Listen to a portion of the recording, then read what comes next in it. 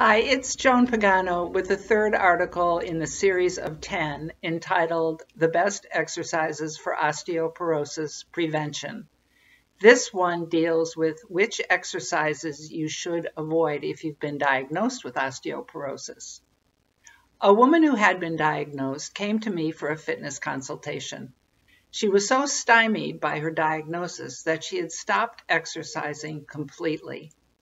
There are many safe and effective exercises that you can do as long as you follow safety guidelines such as those put forth by the National Osteoporosis Foundation that pertain to specific movements, positions, impact loading, and jarring of the spine or hip.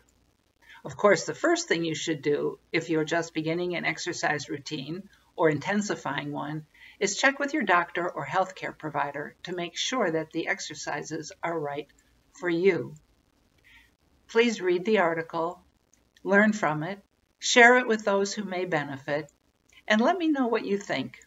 And remember to stay tuned. This is only the third article in the series of 10 entitled The Best Exercises for Osteoporosis Prevention that will be released one a week.